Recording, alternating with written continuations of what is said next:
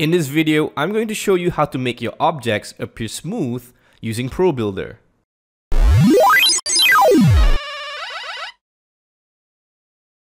Sup guys, Adam here from MYSTIQUE. I make games and I help others to learn game dev.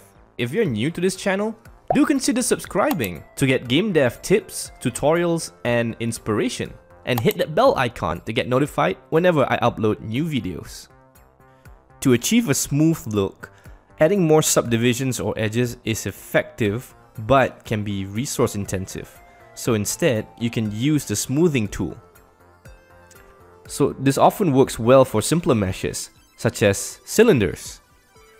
So as an example, let's create a cylinder and let's leave the sides to 16. Click on build. And then let's move this aside and let's create another one. And let's move this aside as well. So these are completely identical cylinders that we have right here. We can access the smoothing tool by clicking on smoothing. And immediately you can see that there's a preview of the areas that will be smooth. Right now I have this preview button selected, so it's showing me this color. If I remove it, there's no more color. I can also remove the settings menu if you just want to look at this default view, but I have it on so that I have more control. So I can click on settings and preview to indicate which color will represent this group number here. And then you can control the opacity of how much you want to have the preview of the smoothing. Now, sometimes the smoothing effect is applied by default. So right now this cylinder is smooth. What we can do is select the entire cylinder, double click the face, it will select the entire object, and then click on clear selected faces. Everything becomes yellow, it's no longer green, and you will see that there's no blue indicator on number 1. Now, as you can see here, there is already a difference between these two cylinders. The hard edges are very visible here, whereas by default, this cylinder right here is very smooth. So to apply this smoothing effect, you can select the faces that you want to smooth.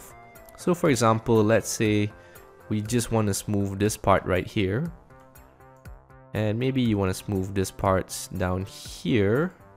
You can hold shift and select these different faces.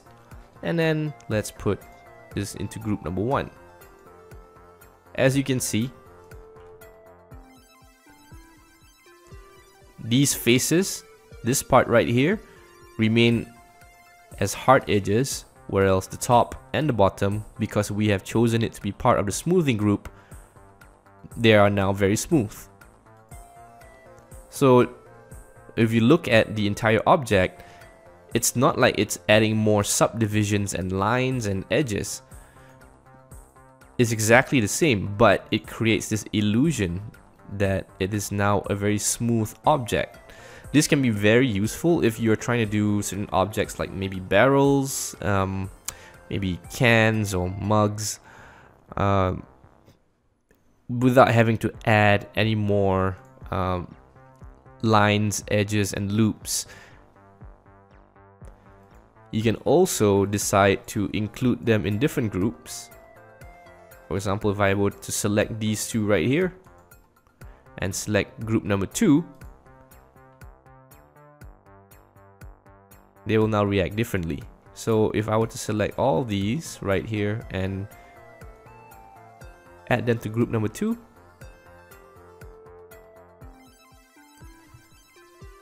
as we select them, they are going to be highlighted yellow, and then the ones originally selected for smoothing, the top and bottom, will remain as green.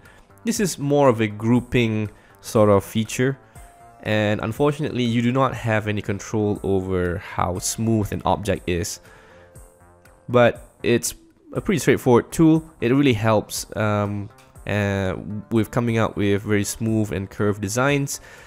For more advanced objects, you might want to consider using the bevel tool, which I'll touch on and make a video for it in the future. But for now, this is a very quick, simple tip for those of you exploring ProBuilder and figuring out how to make things smooth.